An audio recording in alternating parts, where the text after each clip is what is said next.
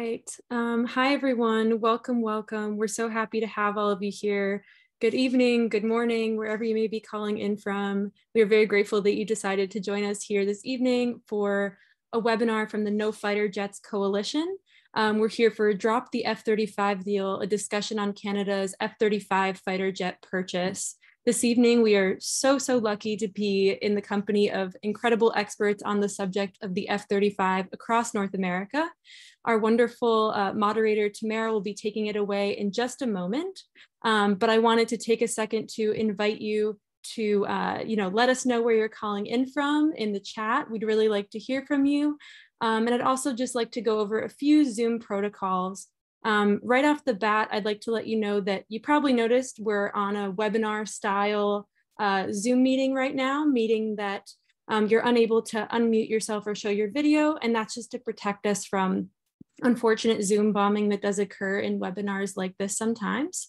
During the webinar, we will be also recording this meeting, as you may have noticed as well, and we'll be posting it on YouTube and sending it out to all the registrants, including those who aren't here this evening with us. I'd also like to encourage you to add your questions for the panelists in the chat throughout. We'll be having a Q&A session towards the end of this event, which we're very excited about too. I'd also like to point out that at the bottom of your screen on your Zoom control panel, you are able to enable closed captioning if that helps you experience this event to the best of your ability. You can click the CC button to enable captions. It is done by robots. It's not perfect. So we hope that that at least helps you a little bit to understand all the wonderful and important things that are going to be discussed this evening. With that being said, I will be turning it over to Tamara. Oh, I didn't even introduce myself. I should also mention that my name is Maya Garfinkel. I'm the World Beyond War Canada organizer. World Beyond War is an organization dedicated to the abolition of all war. And we'll be talking a bit more about what that means in this context. And I'll put a bit more information in the chat as we continue about World Beyond War. But we'll also be hearing from folks from a lot of different organizations this evening. And for the rest of the event, I'll be sort of behind the scenes. And as of now, I'll turn it over to Tamara. Thank you so much, Tamara. Thank you very much, Maya. And good evening, everyone. Welcome. Thanks so much for joining us tonight. It's wonderful to see people from across Canada and the United States and maybe elsewhere.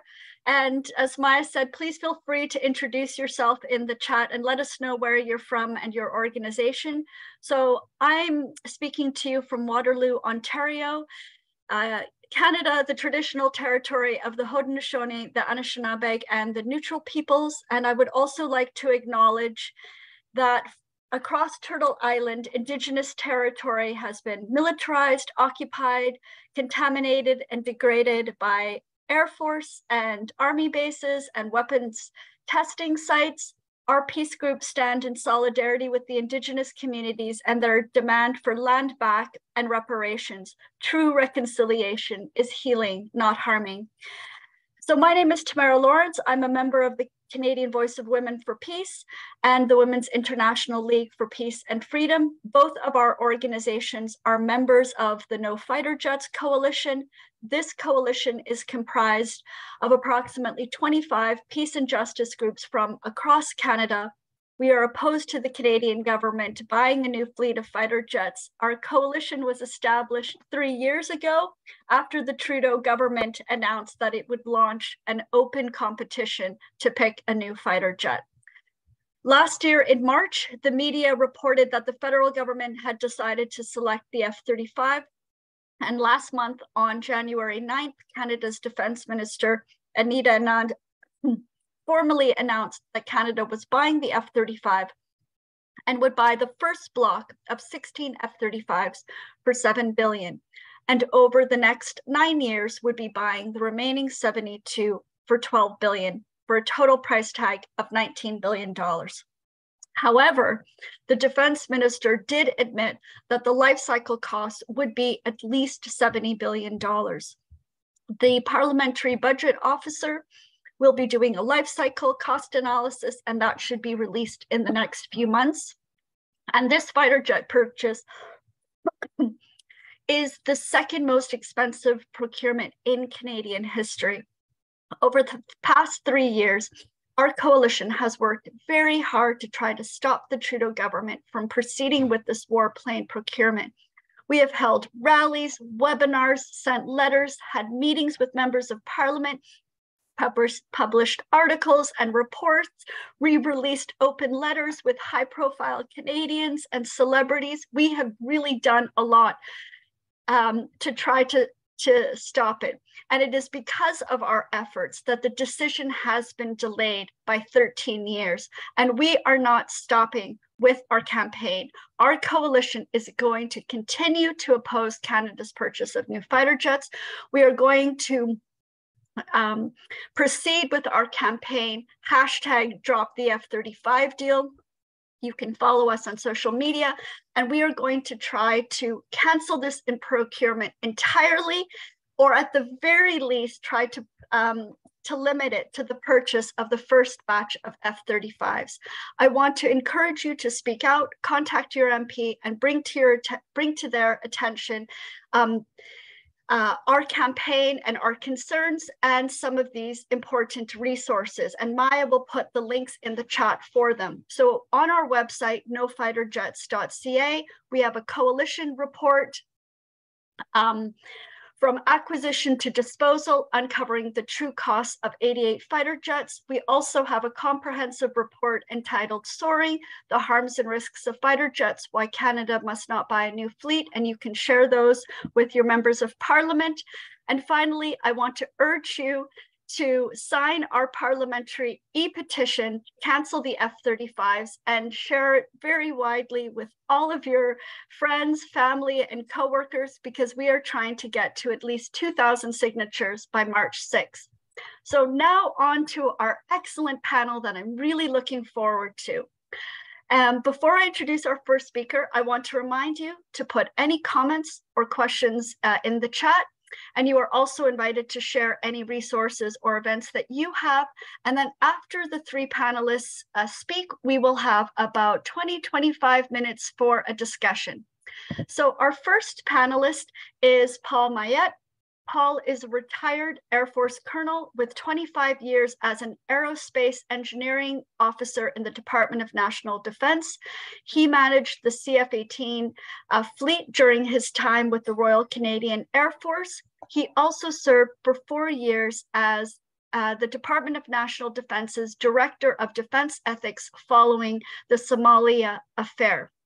And this year, in fact, marks the 30th anniversary of this really disastrous and deadly Canadian peacekeeping mission in Somalia. And you can do a Google search to find out more. And Paul is now an accredited peace professional. He established the Center for Ethics and Peace Services in Ottawa, and we will put in the chat a link to his website, paulmaillettethics.wordpress.com. Paul, please take it away. Thank you. Okay, thank you very much. And I know this is a huge subject for 15 minutes, but I'll try to do it justice as best I can.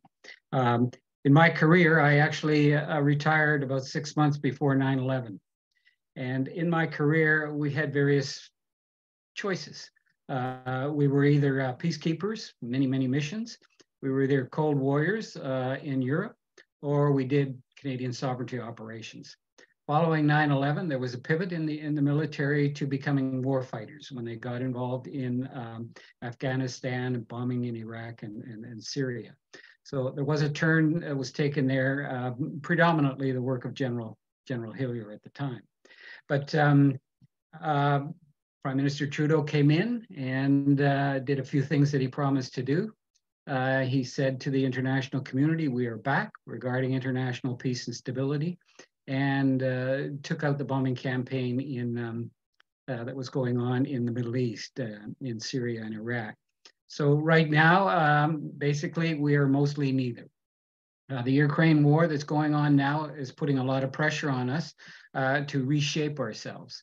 So what I would like to say is this F-35 is probably something that's going to, in a sense, define Canada and its identity. What do we want to be in this global community, and how do we want to contribute to international peace and stability? Do we want to be war fighters in a sense, or do we want to be involved in peace operations? And this is part of the opportunity. Now, enter the F-35 into our politics and identity, and what does this actually mean? And I would advance it. There's probably 4 areas to think about. What's the mission going on here? The procurement process that happened, the aircraft itself, and then the political and the public context. With regards to the mission, the defense policy paper, strong, secure, and engaged, really did, in a sense, ignore the direction of the Prime Minister regarding international peace and stability, as they just marched on with very, very large and expensive equipment procurements that were aimed and oriented towards war fighting. So in the mission context, we have something called the RMA, which is the Revolution of Military Affairs, which is now putting a very, very strong sort of emphasis on what's changing and the relevance of these kind of fighters in any sort of war. You know, we've watched the Ukraine war, and we've seen the issue of drones, and we've also seen the declining role of fighter aircraft in theater. You don't put a $110 million aircraft into a place where it can be shot down by an 8-cent bullet.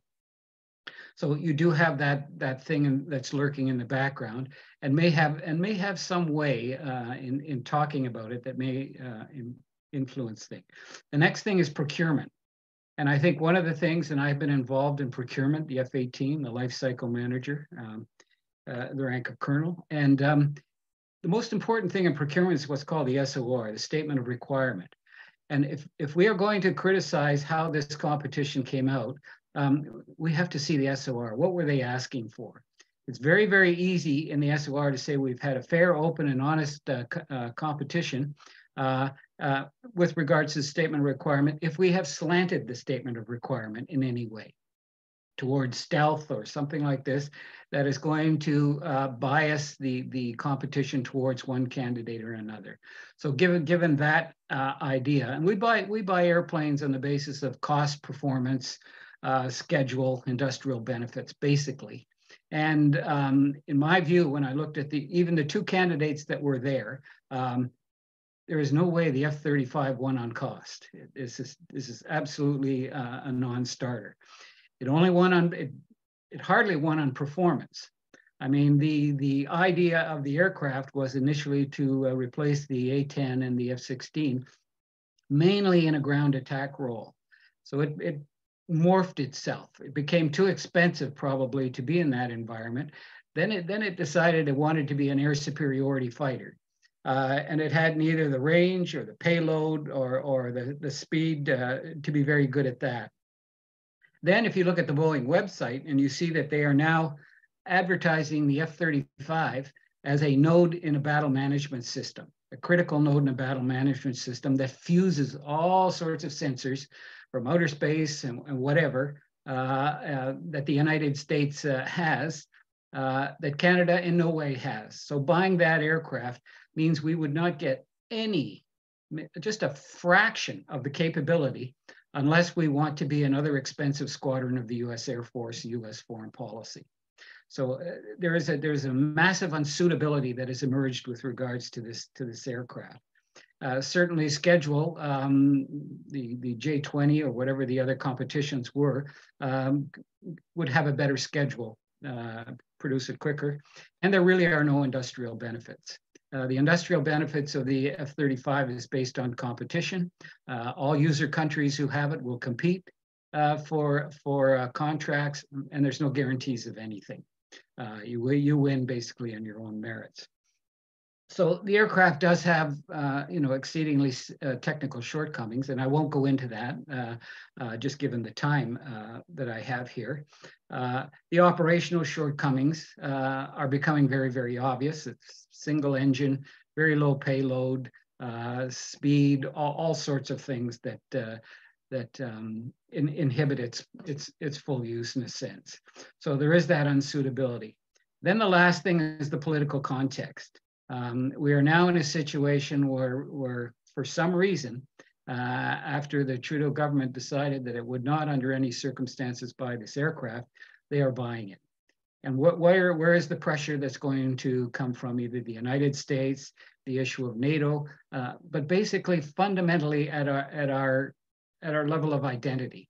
You know, what do we want to be in the world, and how do we want to contribute to international peace and stability?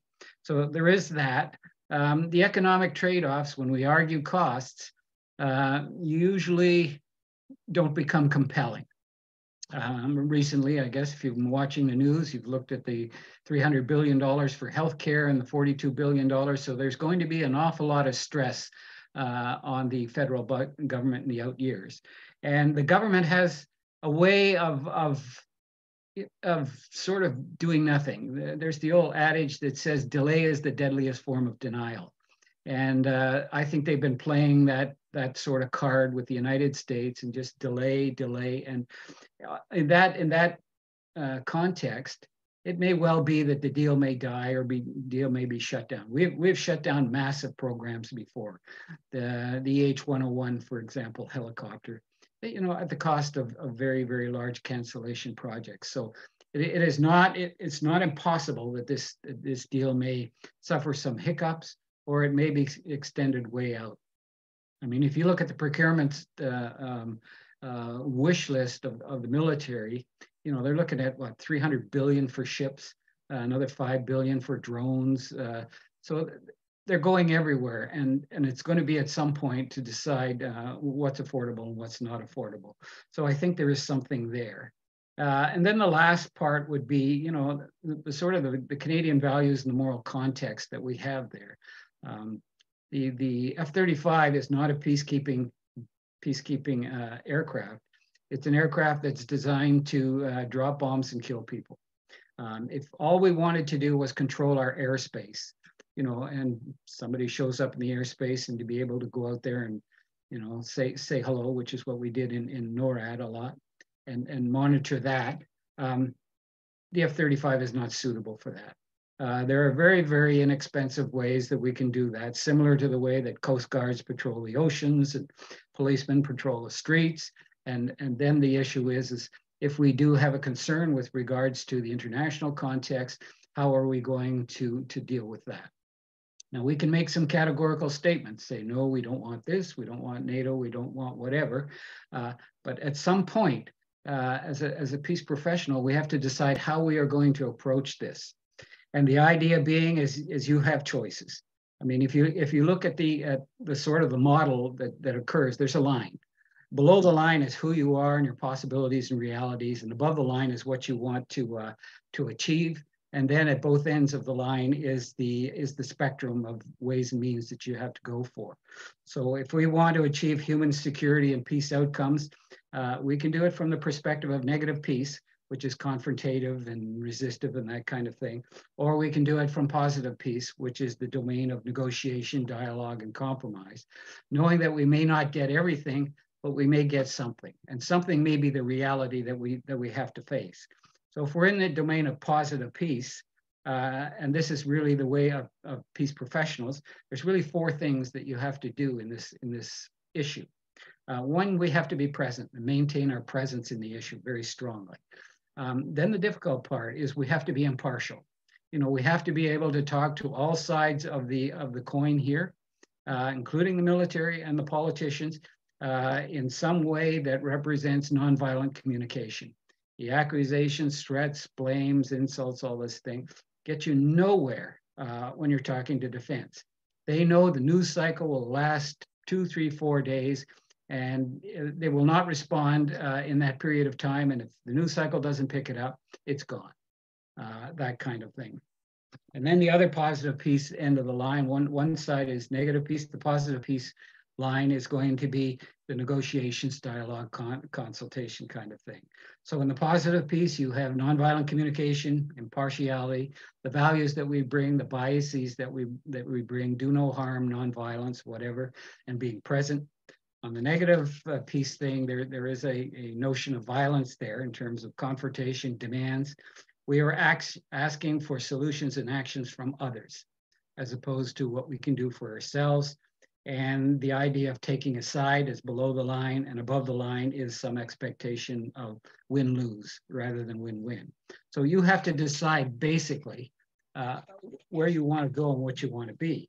So we really are at some sort of nexus of choices, you know, and it really is an issue and a dialogue of questions, you know, that if 1 to 3, which was mission, procurement, and the aircraft itself, is not compelling, then 4 might be the arena for change, or at least the way forward, at least till some disaster occurs. But 1 to 3 fails because basically they have the power to look the other way, and cost doesn't become an issue in some sense. So you know, by way of questions, there's the identity of Canada. You know, are we war fighting or peace building? Is a nonviolent national defense policy possible? There are people in the world there that are looking at that kind of thing. You know, what does a nonviolent defense policy look like? Kind of thing. Can we transform the military, or have them at least meet the peace thing halfways? You know, the balance of introducing at high levels peace studies and war studies, and change the definition of military victory to one of peace, in a sense. And those cultural changes can be very, very important. You know, can we influence foreign policy to make the F-35 irrelevant? Engage in disarmament, nuclear weapons, peacekeeping missions like Haiti and these other things, that eventually will just allow the other side to wither away at some point. Can we even create a Department of Peace under UN Resolution 53243? I belong to an international organization that's dedicated to doing that, creating departments of peace, and we are currently working in Colombia. After the FARC agreement that there was a truth commission, and one of the big recommendations of the peace accord was to do so. So I'm on a congressional writing team, and we're writing the legislation that's going to make that happen.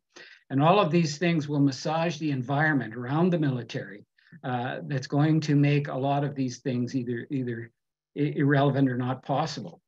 You know, are there peaceful alternatives to NATO contributions? It may be a reality, unfortunate one, that you can't shut down NATO, but can we change it in some ways? You know, what are nonviolent contributions to international peace and security? What actually does that mean? And what equipment do you need to do that kind of thing? So we come down to how we're going to respond. You know, are we going to respond from the place of angry? Are we going to respond from equanimity?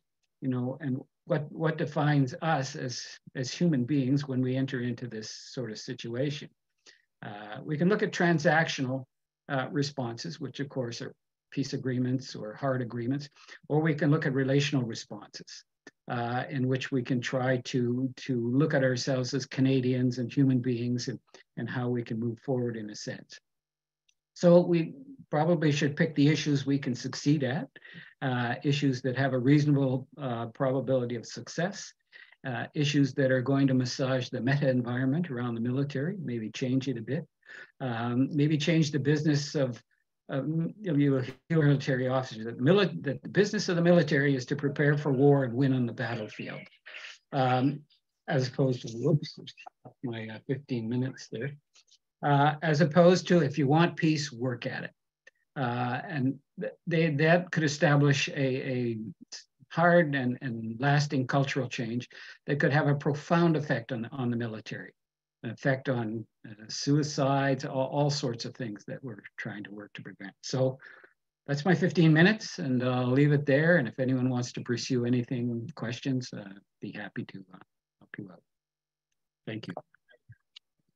Thank you so much, Paul, for that excellent presentation. And I really appreciated you bringing in the moral context and saying that, you know, the F-35s are really designed for bombing.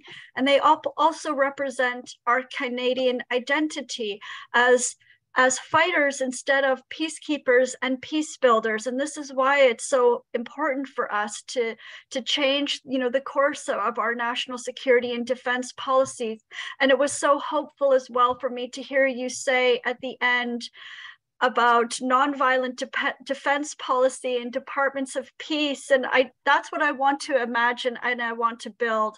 And I want to also let everybody know that Paul wrote 2 excellent open letters to the Defense Minister, Anita Anand, one last year and then one this year, just after her announcement on January 9th. And you can see that open letter on our website, nofighterjets.ca. So now I am going to turn to introduce Jimmy Leas. He has opposed the F-35s in the United States for a very long time, since 2010. And he founded the F-35 News Report, cancelf35.substack.com. Jimmy is not only a peace activist, but he is also an attorney, and he has been widely published in places like Truth Out, Counterpunch, and the Vermont Law Review. He is currently running for city council in South Burlington, Vermont, which features opposition to the F-35 training flights from the airport in the city that are causing a lot of problems for the residents there. And you can find out more about his political campaign at jimmyleas.com, and Maya will put that in the chat. So Jimmy, please feel free to take it away now. Thanks very much, Tamara. And it was a very excellent talk by Paul as well. Here in Vermont, we have 21 F-35 fighter jets. I'm just going to start my timer, so I can't do it. Okay, we have 21 of these fighter jets, and it's really a nightmare for people living in the flight path. They're conducting hundreds of training flights every month from a runway within the most densely populated part of the city of South Burlington. But South Burlington isn't the only city that's being hurt. The runway aims at 2 other cities, Winooski and Burlington, both among the largest cities in the state, along with South Burlington. And there are 11 issues that I'm going to talk about very quickly that make the training with the F-35 in densely populated cities illegal, immoral, and unjust. The first one is democracy denied. The F-35 jets were foisted on these Vermont cities 3 years ago in September of 2019, and it was against the will of the people as expressed in town meeting referendum type votes in both Burlington and Winooski.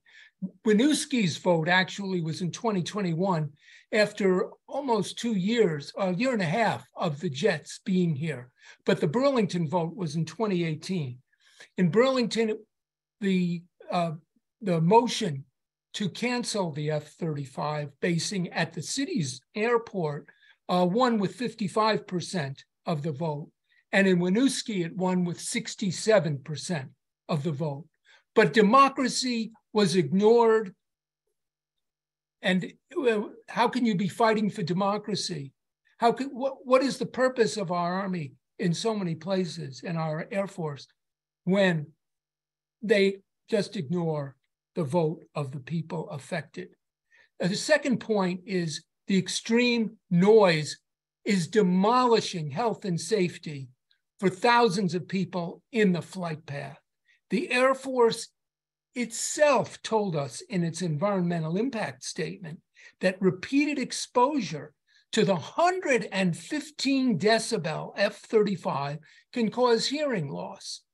About 130 decibels is enough for one exposure to cause hearing loss, immediate hearing loss from a single exposure. 115, it takes multiple exposures. But this is happening there are hundreds of training flights a month at this extreme high level in a city. It's an insane thing to be experimenting with. The Air Force also said, in addition to hearing damage, that it can impair the learning and the cognitive development of children.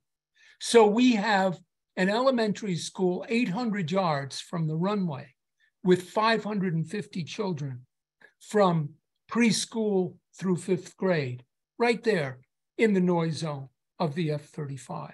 The Air Force said that exposure to noise at this level can cause deficits in reading, memory, concentration, verbal skills, and math. Why are we doing this to our children? We've received more than 1,500 written, detailed complaints of pain, injury, trauma, and suffering from people throughout the noise zone of the F-35. 657 Vermonters signed on to a 62-page complaint to the Inspector General of the Vermont Air National Guard that's conducting these training flights. But it's not just hearing and cognitive development of children as described by the Air Force. There are more damaging things happening to the bodies of the people in the noise zone that were omitted from the Air Force documents, the Air Force Environmental Impact Statement. Recent peer-reviewed articles show significantly elevated risk of vascular harm, including heart disease and stroke from repeated exposure to aircraft noise. And the harm increases with the noise level. And one of the most extreme noise levels is that of the F-35 training flights. It's not good for children and other living things. The third issue is also related to the noise, and it has to do with housing loss, housing degradation. Hundreds of affordable homes were demolished near the airport because of military jet noise. It was the predecessor of the F-35, the F-16. In preparation for the environmental impact statement, just 2 years before anything was announced about the F-35 in 2008, the F-16 suddenly started using its afterburner for takeoff. It never had to do that for the previous 15 years of training from the Burlington airport, or previous 20 years of training. Suddenly in 2008, it was using, and then we found out when the environmental impact statement came out that the comparison is with what's called the baseline noise level. So it became obvious that what had happened was— Jimmy, we've just lost you. You just lost me. No more hearing me? I can hear him. I hear you. I hear him perfectly. Oh, I'm sorry. It was mine. I think I've become frozen. Sorry, Jimmy, please go ahead. Oh, okay. So I was just saying that the F-35 noise level, I think I was talking about, was preceded by this F-16, where they vastly increased the noise by turning on the afterburner for takeoff. Now, the afterburner is about 5 times louder than normal takeoff noise for the F-16. And that's about the noise level of the F-35 without the afterburner. So that increased the baseline noise level in the area near the airport. And so it made it easier to compare the F-35 with the baseline noise level. It was a shrewd thing to do, but really not to the credit of the people who did it, because it was deception. Now, it's not just, okay, so hundreds of houses were demolished in the noise zone of the in this intense noise zone.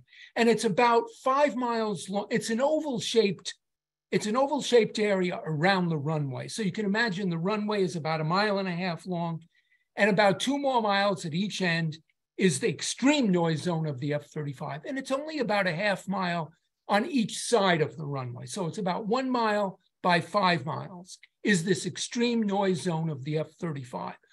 Now, there are many places in America, where a zone of that size is remote from any populated area. But the brilliant people in the Air Force and in the Vermont political establishment chose the most densely populated part of Vermont. We have, that's about 2,500 acres in this intense noise zone. Well, there are 7,000 people living in that noise zone. There are nearly 3,000 units of housing in that noise zone and 1,300 children living in this intense 115 decibel oval-shaped noise danger zone near the runway.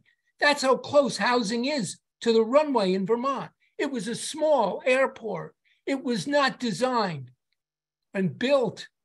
It was built for, for much quieter aircraft, not the noisiest aircraft in the US Air Force inventory.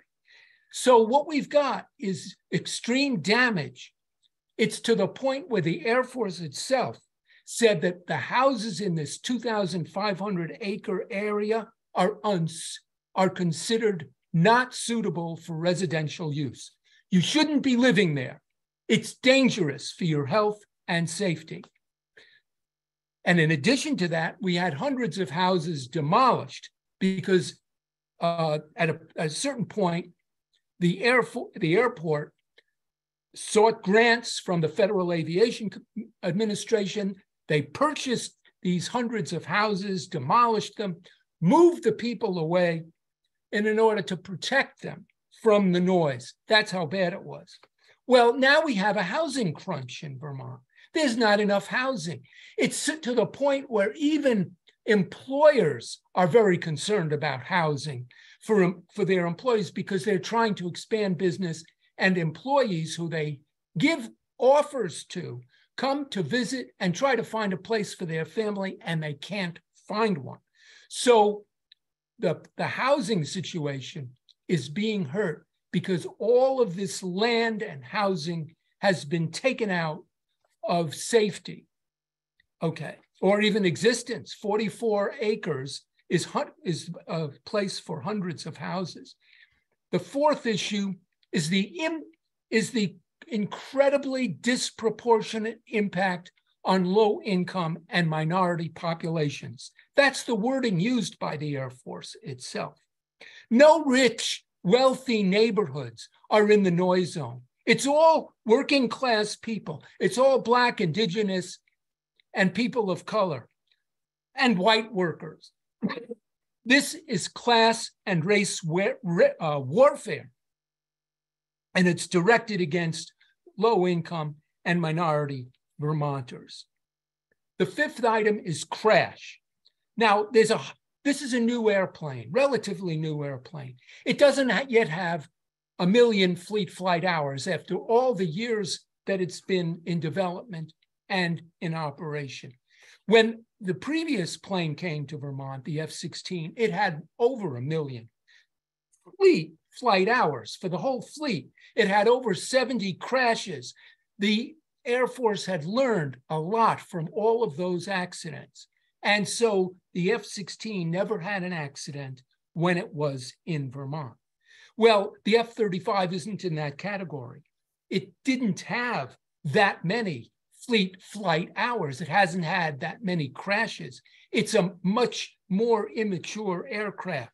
And so it is expected to have a high crash rate. In fact, it had a crash in Florida about a month ago. But it's not just the crash rate, it's also the crash consequences. The F-16 was made of aluminum. It had an aluminum body, it didn't burn. The F-35 is a carbon composite plane. When it crashes, it's not just the fuel that burns the thousands of gallons of fuel, it's also the plane itself that's going to catch fire in that fuel fire. But okay, the fuel burns and it turns into water and carbon dioxide. But the carbon-based plane itself, dozens of toxic chemicals come out. Even the one that was a factor in killing people in Bhopal in India about 30 years ago. This is a mixture, and it's a mixture of toxic chemicals and fibers and particulates. Jimmy, if you could wrap up in the next minute or two, that would be great. Thank you. Okay. Okay, so one more thing. I'm up to number 6 out of 11, but we'll end after this one. The F-35 is a nuclear bomb delivery vehicle. It's designed for the purpose of delivering 2 B-61-12 nuclear bombs. The 8 of these F-35 jets from Vermont went across the ocean to do what they called air policing in Eastern Europe during the summer. They policed around the borders of Russia. They're designed for a stealth attack at supersonic speed to drop nuclear bombs, and that's their purpose. They're not, as Paul pointed out, for protecting the borders or anything like that. And so because of that, it makes our cities a legitimate military target and uses cities full of civilians as human shields. One final thing, if I have a half a minute, is to say that the F-35 is a monster for greenhouse gas emissions. It burns 22 gallons a minute. Every 3 seconds, it burns a gallon of jet fuel. It's a climate catastrophe on steroids. This is a danger for any place in the world. And the fact that the US government and the state of Vermont are collaborating on doing this in a city means wherever this is being put, the military is not, it doesn't even care for Vermonters, doesn't care for American citizens. It's not going to care for you, no matter where you are in the world. Thank you. Jimmy, thank you so much for your important points. Your presentation was just excellent, and I'm hoping that you can share your notes with us so that we can get all 11 points. And for those of you who are on the call who aren't aware, Canada's largest and busiest Air Force base is in Cold Lake, Alberta, and it is built in a location where it is surrounded by 3 Dene and Cree reserves. And so it's the Indigenous people that are going to be suffering under the extreme noise of this new fleet of fighter jets. And I have been up there twice in the past year and a half, warning them of this impending fleet coming their way. And I don't think that the federal government has adequately consulted with them.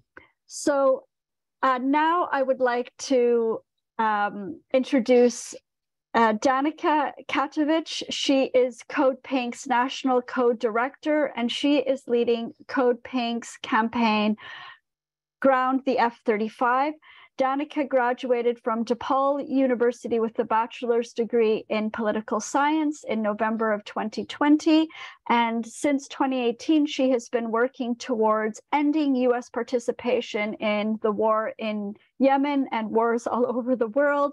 At CODEPINK, she also works as the youth outreach facilitator of the Peace Collective, which is CODEPINK's youth cohort that focuses on anti-militarist education and divestment. Danaka, it's your turn. Thank you. Thank you. Hi, everyone. I'm super honored to be here with you all today and really happy to be partnering with folks from Canada working against their government's purchase of F-35s, just because I'm in the US working against my government's funding of the F-35 program as a whole. So we can't win without each other. So that's super important. I want to thank Paul for emphasizing that it's not impossible to cancel a large weapons purchase, just because we're sort of operating here in the US off the same logic that similarly, large weapons projects and programs have been canceled here in the US before. And the F-35 finds itself under similar circumstances today. So members of Congress are kind of turning against the program. The former head of the House Armed Services Committee referred to it as a rat hole one time. Also, we're sort of slipping into a recession here in the US, which Both of those sort of conditions is how the F-22 program came to an end here in the US. So how do we stop the world's largest weapons program, the F-35, is certainly a feat. But I want to talk about why CODEPINK has started this campaign. And it's because the F-35 is sort of a microcosm of the military-industrial complex. It's expensive. It's a waste of taxpayer dollars here in the US. It doesn't do much to keep us safe. It's bad for the environment, and all of these things. And so we found it to be an achievable goal to shoot for. If we can scratch at the F-35 budget, we can scratch the Pentagon budget. Biden's last defense budget proposal that came out in 2022 for 2023 fiscal year, he requested funding for less F-35s than he was scheduled to. So we believe that scratching at the F-35 program for that reason is a achievable goal, something to work for here in the US. And it's also something that a lot of different folks can get upset about. Do you hate government waste? The F-35 is a waste of taxpayer dollars. It's 9 years behind schedule, and it's come with crashes and a whole bunch of other issues. Maintenance costs is only skyrocketing. Do you care about climate change? As Jimmy stated, the F-35 uses an immense amount of fuel per hour. It uses way more than its predecessor. It also carries nuclear weapons, which if anyone would believe it, nuclear weapons, not great for the environment. Do you care about sound pollution and communities here in the US that the F-35 is harming, like Jimmy highlighted, that is happening in Vermont and is likely to start happening in Madison, Wisconsin very soon? Do you care about human rights violations? The F-35 is used by the state of Israel to bomb the people of Gaza, and Gaza is the world's largest open air prison. Palestinians cannot escape while Israel assaults its people.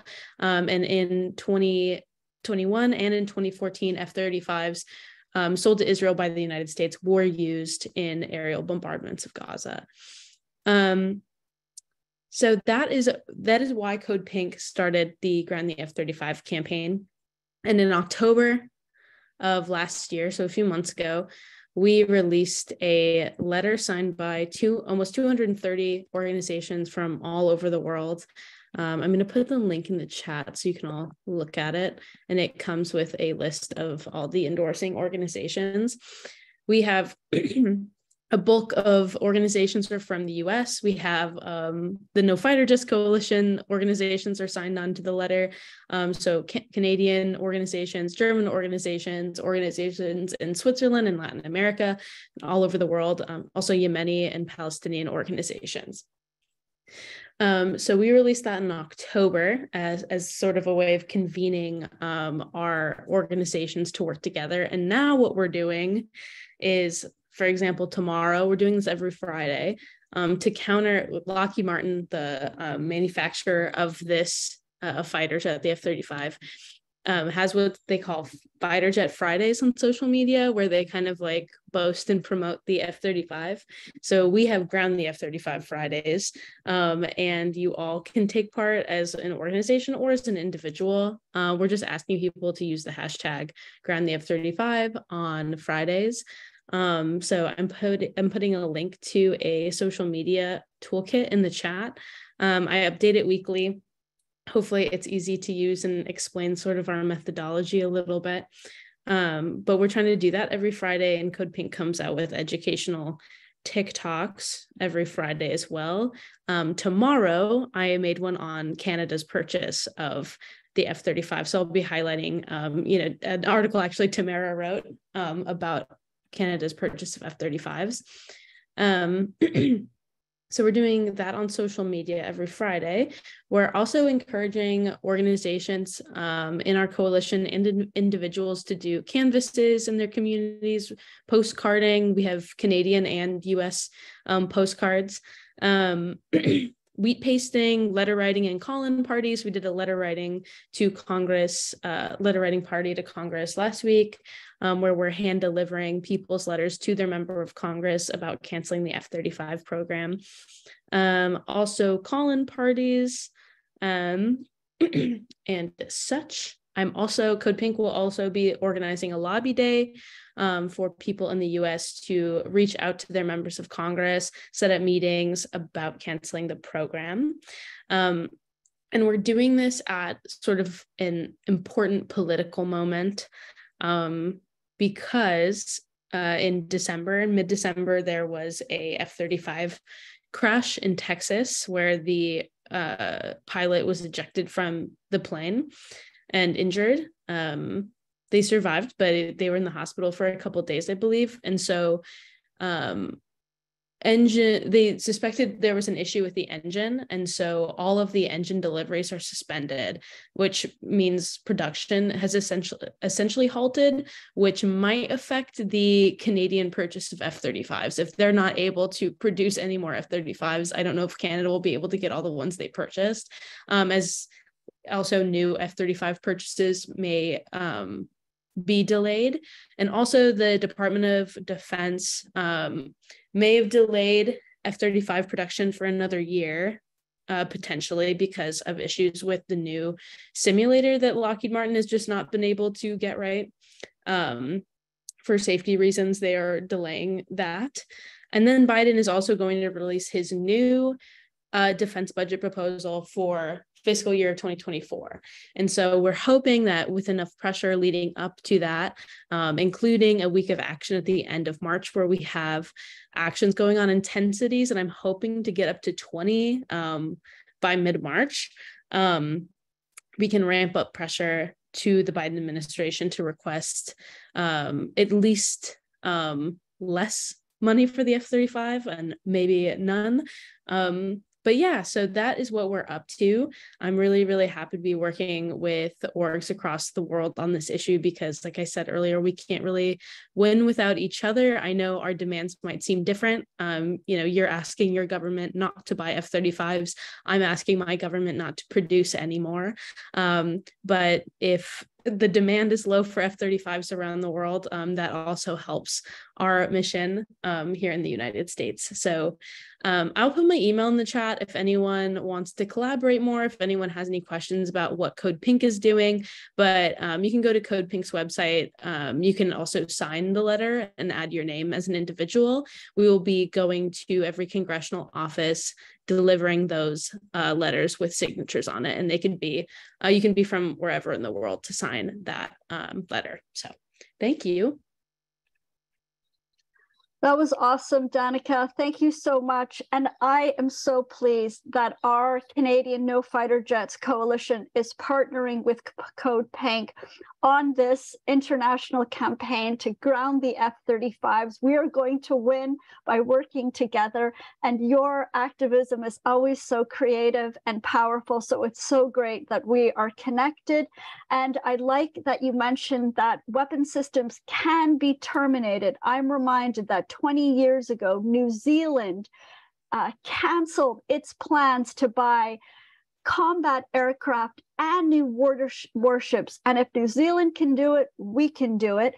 And I also want to remind people that right now the federal government is asking for submissions on budget 2023. So this will be the time to let your member of parliament and to contribute to that process to say you want defense spending reduced and you want the F-35 and the warships canceled and invested in all of these important things like healthcare, affordable housing that we need.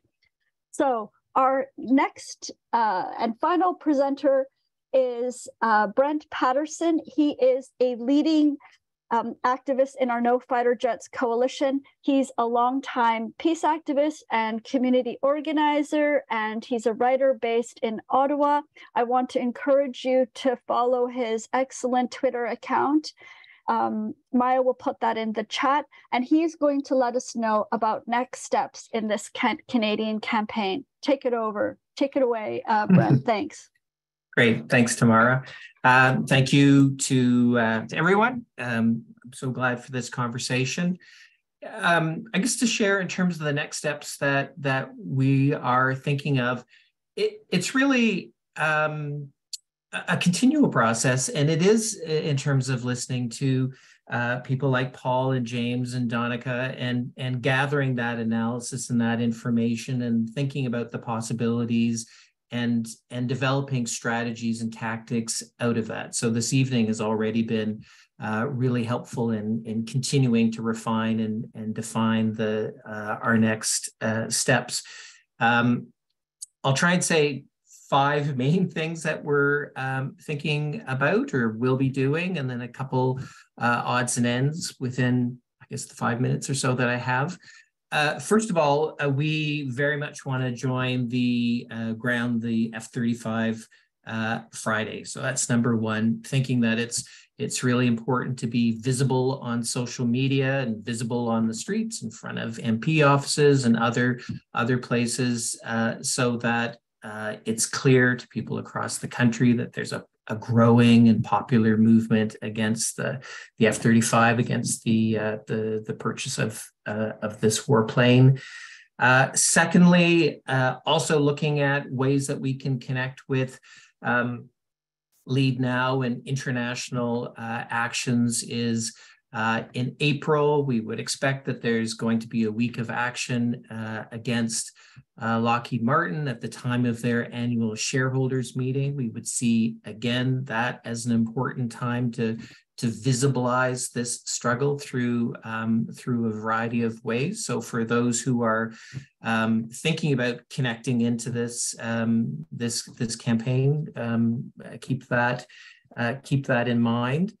I think too, point 3, third thing is we're wanting to make this movement, this campaign, as intersectional as possible. So connecting with different movements and different organizations. I think some of this has come up in some of the presentations already, but certainly wanting to connect with Indigenous land defenders, Indigenous rights activists. The Cold Lake Air Force Base, as Tamara was saying, is on Dene Cree territory. There have been land defense action struggles in years past against that base, and we should be thinking about the impact of those fighter jets on those territories, in terms of James talking about the impact on populations. It certainly would have an impact on the city, the reserves, nature and wildlife, and we want to be articulating that, connecting more with the environmental movement, ideally with 350, Greenpeace, and other organizations like that. We would really like to draw them into this campaign. I think I have it ready here, and I'll put as well too, just because I know that we have our parliamentary petition, which I really encourage you to sign, but Lead Now, which is a leading activist organization in this country, also has a petition against the F-35. We'd like to involve them more in this work. Fourth, building a popular base to exert pressure on the government and members of parliament. We're in a difficult situation right now where we have 338 members of parliament, perhaps 3 of them who have either spoken out or are somewhat critical of the purchase. So the 2 members of the Green Party, some with the NDP expressing some concern. So we have a long way to go to really build a parliamentary opposition, critical parliamentary opposition to this deal. So really needing to focus on building the popular base to push those members of parliament to take a better position than they have. 5th point that I wanted to raise, it's just, there's also the things, if we had some money, what we would like to be doing. And so as we build some of our fundraising campaigns, some of the bigger ticket items might be looking at how we get a larger advertisement in a mainstream newspaper, so we can reach more people with our messaging. We've also talked, which is much less expensive than a newspaper, but about doing a poll, just so that we can say with some confidence, whatever, 70%, 80%, whatever of Canadians have a concern about this fighter jet purchase. I'll take one more minute, if I might. And just also say again to encourage people on this in this call to connect with us, and we'll put a link or an email in the chat to connect with the coalition. But as we're out on the streets, we're already kind of hearing well, we need the F-35 for Arctic defense, or we need the F-35 because of our NATO NORAD commitments, whatever. And not to go into the back and forth on that tonight, and some of that's already been covered, but wanting to produce basically a they say, we say fact sheet. So concise responses to those kinds of arguments that we hear quite often from those who support this purchase. We have in mind the Parliamentary Budget Office report that's coming out in this spring. Already the Department of National Defense has said that the lifespan cost of the fighter jet purchase will be in the 70 billion range. We produced a report 3 years ago that said it was in the $77 billion range. We'll see what the Parliamentary Budget Office comes up with, but we think that that's an important argument that will be resonating with people. We are working with the Canadian Centre for Policy Alternatives, which puts out an alternative federal budget. They'll be putting one out in November. That's basically the movement, social movement, saying to the government, here's the better way to spend money. Their position last year, the Canadian Centre for Policy Alternatives, alternative federal budget, was that the fighter jet purchase should be scrapped and that the billions should be put elsewhere. We'll be supporting that effort and reiterating that message in November. Lots of other things, but I think I'm out of time. But maybe just the last thing to mention is we're also mobilizing May 31st, June 1st for the CanSec Arms Show that happens in Ottawa.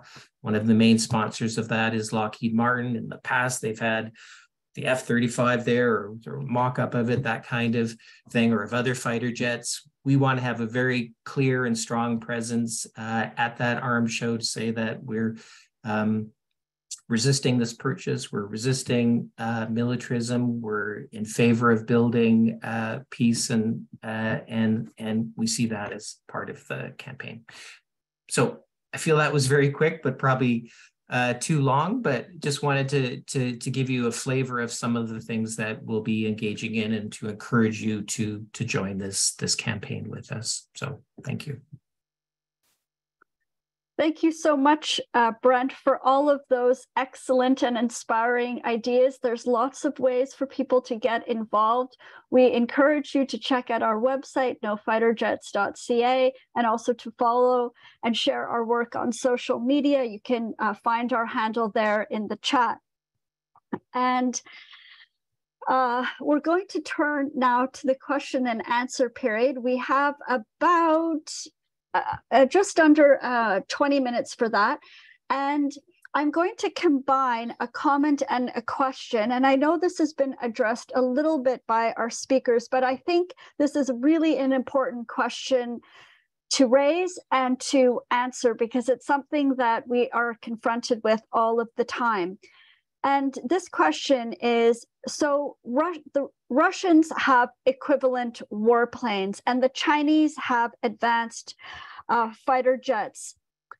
We have commitments to NATO and NORAD that we need to fulfill. We also need these warplanes to defend ourselves and the free world. We should keep these fighter jets, not cancel the procurement. So does Paul or James or Danaka, would you like to respond to that question? I can give each of you a minute or two to answer that question because it's really an important one. And thanks, Jim, for raising it in the chat. Yeah, I think one of the things that you have to ask yourself is Canada is probably in the world one of the most blessed from the point of security, military security. We're protected by 3 oceans. So then the question leads to be, how can we contribute to international peace and stability and security? And the answer is, we don't have to do everything. I mean, what we can do is to say, there's no reason. One of the most difficult things to bring into a theater of war in the Middle East is a squadron of 6 F-18s or F-35s. Because the next thing you know, everything is grounded back in Canada as you start to steal parts, and it's horrifically expensive because we're duplicating what everyone else has. So that's the problem. And I think the big question is that we do not need to contribute F-35s to be a participant in NATO if we want to assume collective defense as something to Canadians. We can contribute humanitarian aid, we can contribute troops that do protection of refugees and safe havens and many, many other things that we can contribute as part of NATO. It's not necessary to do that. And if we want to do something else, we have massive transports in which we can move things around for disaster relief. And also we can contribute to sort of naval operations or even putting troops on the ground when you're getting into ceasefire, peacekeeping type of issues that are going to be more constabulary rather than search and destroy. You're going to do protection and defense kind of operation. So there is a distinction between peace operations and warfighting operations, and we have to make that distinction. We do not need to contribute F-35s. It's not a given. Yeah. Thank you, Paul. Yes, and Danica and Jimmy, you probably are faced with this in the United States a lot. Please share. Yeah, I mean, one thing I'll say is, if we want to stop or prevent a war, I think especially between like the NATO countries and Russia specifically, sending a nuclear capable fighter jet to the situation would only escalate it and make it more dangerous for everyone. So that's what I'll say about that. And also just like technically, the US recently announced that they weren't going to send, I forgot what kind of fighter jet. It wasn't an F-35, like maybe F-16s or 18s or something. We weren't going to send them to Ukraine. And the reasoning behind it was they take forever to learn how to use and train. Like it wouldn't even make sense to send them to Ukraine. They would take months to years to learn how to use for the Ukrainian military. So that's why the US isn't sending fighter jets. And if you send F-35s to Ukraine right now, like I don't even know what they would do. Nothing probably at all, except escalate a situation. Yeah. And you're right. The F-35 is not a nuclear bomber. It has a capability because you have to bring the bombs into theater also. And that's extremely visible. We know all the countries who have them and we know where all the bases are. So it's another issue. Jimmy, would you like to respond to that question as well? Yeah. I would just say, I just was reminded of Martin Luther King's remark back in 1967 during the Vietnam War, that the United States is the greatest purveyor of violence in the world. And at that time, we were using napalm and white phosphorus and carpet bombing in a tiny country of Vietnam. And we've been involved in war after war since then, many of them based on lies. And really, very little good has come out of it. It's only killed millions of people and maimed and wounded so many thousands of our own soldiers. The United States cannot be trusted to be a force for peace in the world.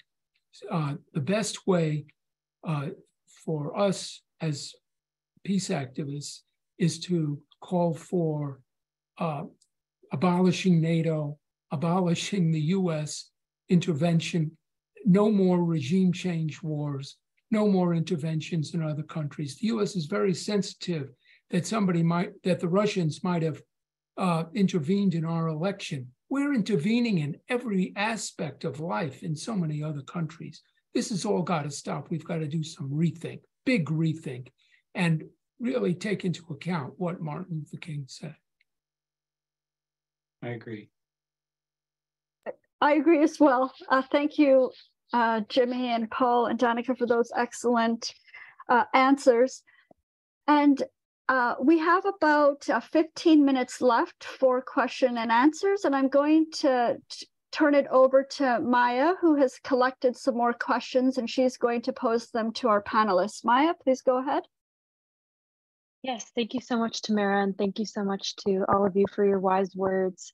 I'd like to bring up a question that Patsy wrote in the chat a few minutes ago, asking folks to speak maybe to, you know, the idea that fighter jets are bought to secure the Arctic. This is something we hear a lot in this campaign, especially from the Canadian point of view. So I was wondering if any of our panelists wanted to speak to that argument that we hear so often. What was the question? What would you say to folks that say that fighter jets are necessary to secure the Arctic? I'll put the question in the chat as well. Okay. Well, it's not a question of them being necessary or not necessary. I mean, we have many ways in which we protect the Arctic, I guess. And we have patrol aircraft, which are not fighter jets, the big Aurora type aircrafts that go around with a lot of sensors. We're moving into the age where if you want to keep track of what's going on up there, where drones will probably take over in reconnaissance and surveillance and land management and 100 other things. The fighter jets are a very, very expensive way to do that. And you may want to, when I was in NORAD, the biggest job we had was an aircraft would take off from Colombia full of drugs. The Americans would track it, and then it would try to duck into Canada.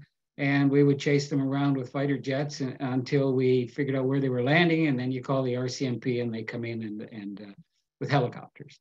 So there are some constabulary issues that you know you might need some speed, but you do not need F-35s to do that. We're not in the business of shooting down anybody, even if it's Russian bombers that are testing the airspace. You know, there was a lot of that going on, but it was relatively benign, and the game went both ways. My biggest fear was after the Cold War, and I was in the Pentagon a little one, and I heard something that was quite disturbing. A lot of the officers there were a little bit upset when the Warsaw Pact collapsed. And one of the comments made that I heard made was they're not keeping up their end of the threat. In other words, there's a great game going on. It's all sorts of adventure and things like this. And they were willing to propagate that. And so that kind of thinking has to stop. Jimmy or Danaka, would you like to say anything about the F-35s in the Arctic? Maybe what people are thinking up in Alaska about the F-35s, the experience there of F-35s being flown or tested there? I don't have anything to add to what Paul said. I think that covers. Same. Oh, okay, great. Maya, do you have any other questions that you'd like to pose?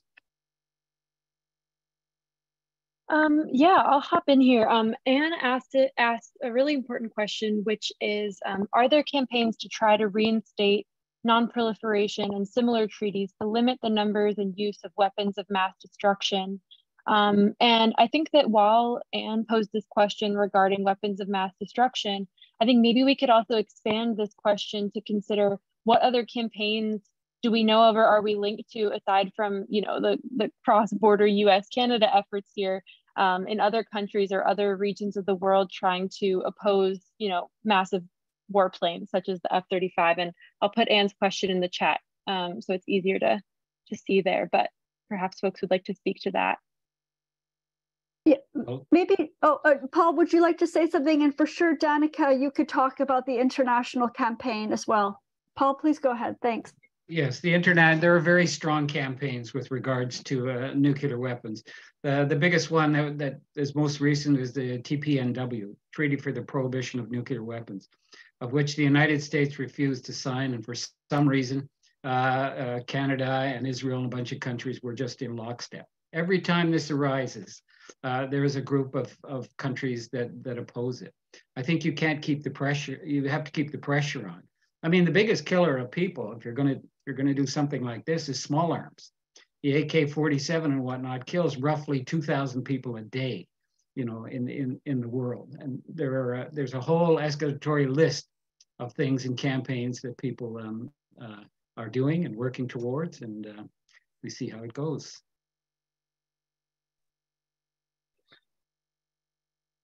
Danaka, would you like to share a little bit about the connections that you've made internationally on this campaign, and anything else you'd like to say about the nuclear weapons aspect? I don't really work on like the issue of nuclear weapons at CODEPINK, but what I will say is our partners in Europe, when we talk to them about the F-35, and as it relates to the war in Ukraine specifically, they're very, very worried about F-35 sales to European countries because of NATO and because of the possibility of nuclear war with Russia. So I will say that comes up a lot in our work with our European partners on the ground of the F-35 campaign. And Jimmy, anything else to add? Yes, the new treaty that Paul mentioned is a continuation, or it expands upon the existing treaty, the Non-Proliferation Treaty. Now that treaty, almost everybody knows that treaty is supposed to prevent more countries from acquiring nuclear weapons, but it also has a provision that those countries that have nuclear weapons are supposed to get rid of them. So that's already something the US has signed but ignores. And so the US is all, but this isn't the only treaty that the US isn't conforming to. The assault that I was talking about on Vermonters with the F-35 violates multiple treaties, like the Fourth Geneva Convention. They're attacking civilians with that. And the US prides itself, or the US military prides itself on going beyond the requirements of international law, of treaties that the US has signed, by saying we're going to enforce those not just during military conflicts, but also in all circumstances. Well, all circumstances includes training with F-35 jets in Vermont, and they're not conforming. They're hurting civilians. They're targeting civilians. So I think that these treaties are terrific, but they have to be enforced. And the US is in the leadership in not enforcing international laws and treaty obligations, unfortunately. Well, that's the key issue. I mean, the issue of having all of these treaties, of which the US is in violation of, speaks to the fact that there is no accountability. US does not sign on to the ICC, the International Criminal Court, or the ICJ, the International Court of Justice. So there is no mechanism to bring accountability to these issues, and the only way you get by it is the issue of power. The United States has just tremendous power that they can do this. Violations of laws of armed conflict in their invasion in Iraq, for example, and what was done in various components. They were very, very quick, very, very quick to point fingers at Russia and all sorts of other things when we do the same thing. How does one even bring accountability to Russia in this situation? I mean, this is a terrible situation. Yes, and just to add to what the presenters just said, Canada is not joining the Treaty on the Prohibition of Nuclear Weapons, this important new treaty, because of our membership in NATO. And so Canadians need to think critically about our continued participation in this US-led nuclear armed military alliance. And I I think we have time for one quick question because we need to wrap up in 10 minutes. So Maya, I will check with you to see if there was another question or comment that you flagged in the chat and we can bring to our attention of our panelists. I think we ended up covering a lot of the issues that folks were asking about. So I think we're good to move on. Thank you all so much.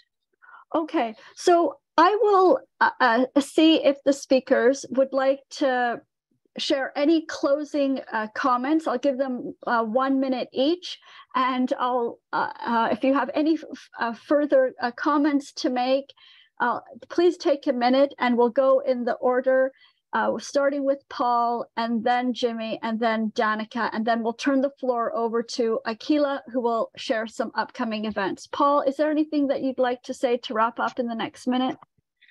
Well, I would say dealing with the issue, we have to begin by dealing with the meta issue around the F-35.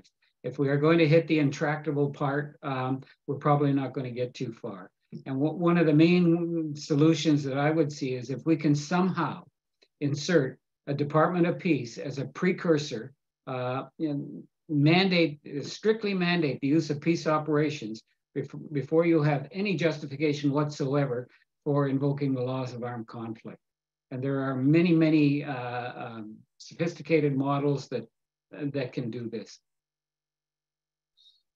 That's excellent. I totally agree. Jimmy? So I think this event tonight is a terrific beginning or continuation of efforts to build an international peace movement. That's what's needed, is to mobilize and make visible and have days of action, international days of action against these wars and against the armament industry and against the militarization of societies and states and countries. We need to be organizing independently and organizing actions where people can participate together and unified and worldwide. I think there's nothing that's more inspiring to me than seeing an action between so many peace groups in Canada and those of us in the United States, and hopefully we'll expand. I heard some talk about peace groups in Europe and around the world.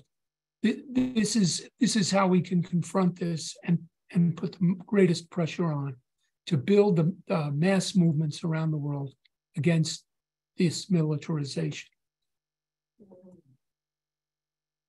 Thank you so much, Jimmy. And Danaka had to step away. So we are now going to turn it over to Akila, VOW's new peace intern, and she's a student at the University of Toronto.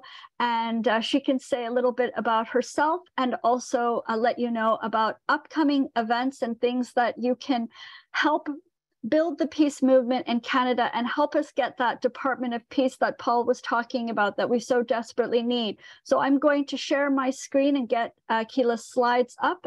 And Akila, you could maybe begin by telling us a little bit about yourself. Hi, everyone. Thank you, Tamara, and thank you to all of the speakers. You all did a fantastic job. Like Tamara was saying, I'm an intern at VOW at Voice of Women for Peace Canada, and I'm a student at the University of Toronto. I'm studying Peace, Conflict, and Justice Studies. And yeah, I'm just going to take a few minutes to highlight a couple of our upcoming events and campaigns. The links to register should be put in the chat as I go along. So please consider signing up. We would love to see you all there. And I also wanted to remind everyone to follow VOW on our social media accounts. Our handle is @VOWPeace for Instagram, Facebook, Twitter, and our website is also listed at the bottom there if you'd like to check it out and sign up for our monthly newsletters. Okay, so if I could switch the first slide. The first event that I wanted to highlight is our upcoming panel discussion on Canada's role in the current crisis in Haiti. This event is being hosted by VOW. It's also being hosted by the Women's International League for Peace and Freedom, WILPF, and the Canadian Foreign Policy Institute. and it will be taking place next Thursday from 7:30 until 9 p.m. Eastern time. So the same time that this webinar today took place. And if we could switch to the next slide. So the panel will feature Elaine Briere. So she's the filmmaker of Haiti Betrayed, and a special Haitian Canadian guest speaker who will discuss the current crisis and Canada's role, both past and present. We will also be joined by Gabby Paul, who's shown in the slide here. Gabby is a radio show host and a human rights activist from Haiti, as well as the founder and president of the Foundation Julia A. Jade, which works to empower Haitian women and farmers. This event is being held to remember the coup that was orchestrated by Canada, France, and the US against Haiti's democratically elected president, and to demand accountability. It is also to mark Black History Month and to stand in solidarity with the people of Haiti. Even if you aren't able to make the panel, we encourage everyone to watch the film, Haiti Betrayed. It's available for free right now at www.foreignpolicy.ca. And the passcode is listed there as well. It's BH1915. And then the next event that I wanted to highlight is a webinar being held on Sunday, February 19th, which will discuss the war in Ukraine and NATO's role in perpetuating the conflict. This webinar is being organized by VOW alongside the Canada-wide Peace and Justice Network and the Women's International League for Peace and Freedom, WILPF, and will feature speakers from Canada, the US, and Ukraine. And then the next thing that I wanted to promote is our International Weekend of Action, Peace Now, Stop the War, Stop NATO, which is being organized by the Canada-wide Peace and Justice Network, so VOW and WILPF again. It will be taking place 2 weeks from today, so from Thursday, February 23rd until Sunday, February 26th. And we encourage everyone to attend and help plan protests in your city, as well as attend online events, which will be held across Canada, the UK, and in other countries in Europe as well. And lastly, I wanted to remind everyone once again to please sign the parliamentary petition to call on the Trudeau government to drop the F-35 deal. As Tamara shared at the beginning of the webinar, we're trying to get 2,000 signatures by March 6th. So please sign on, please share the petition with your friends and family on your social media, wherever you can. And yeah, that's all for me. So I'm gonna pass it back to Tamara for closing remarks. Thank you so much, Akila. And thank you to all of our panelists. There was so much excellent information shared. I feel more empowered and inspired to stop these F-35s and to build a Department of Peace. Let's stay connected. Please get involved in our work. We really need you. And I want to let you know that Maya has recorded this.